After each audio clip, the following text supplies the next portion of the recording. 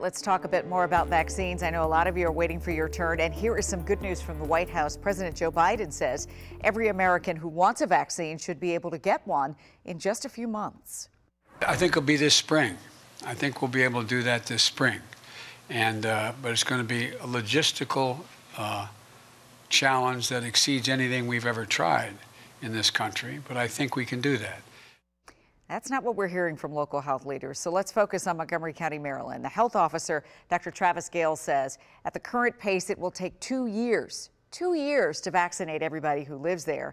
And that's not going to work. And that's not all either. The appointment system is causing a ton of confusion. Adam Longo talked to one woman who showed up to her vaccine appointment only to get rejected and turned away.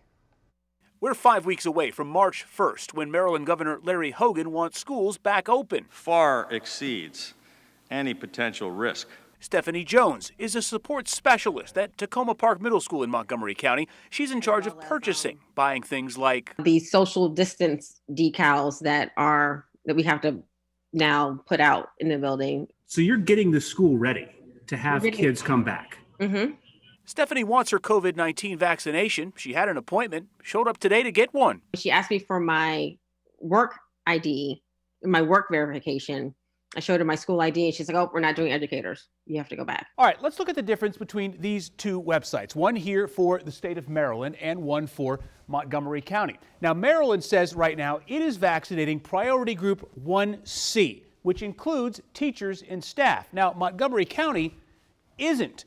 It just started vaccinating people in priority group 1B. That's people 75 years and older. We as a county haven't moved to the point where we are providing vaccines as part of the county apparatus to educators and teachers. I'm just so frustrated. Like, I don't understand. Like, the governor is saying we have to go back March 1st or else. We will be announcing in the very near future, however, a strategy that will work to include teachers and provide them access to the vaccine. Governor Hogan plans to address vaccine distribution at a Tuesday press conference in Annapolis.